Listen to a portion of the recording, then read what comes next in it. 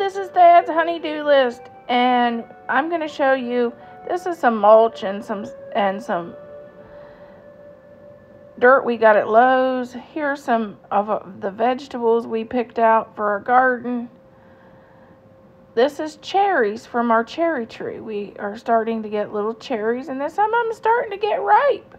We may have enough for a cherry pie, who knows. And here's some apples from out in the orchard. We're getting apples now that are starting to come along. And these are our potatoes. They're actually now starting to bloom. They're doing pretty well.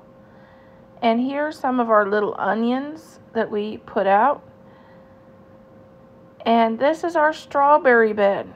They're just going crazy with blooms. I hope they get strawberries. Here's our spinach.